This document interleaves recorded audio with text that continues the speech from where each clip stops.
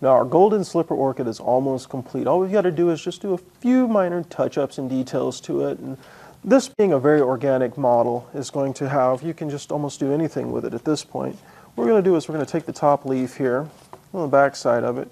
You can see this is where we have our initial folds here, where we bend it out a little bit. We can just go ahead and unfold those just a little bit here.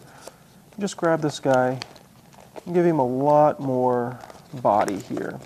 And as we give him more body, I'm going to take this part and just curl it over, because this is really how the plant looks. Just curl it over like so.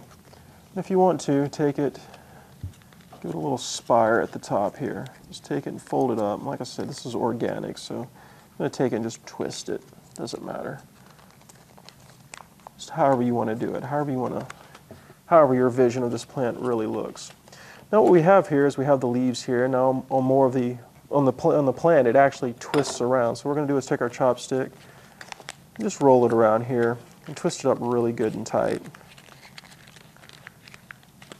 as the leaves would look. You might want to thin these leaves up a little bit.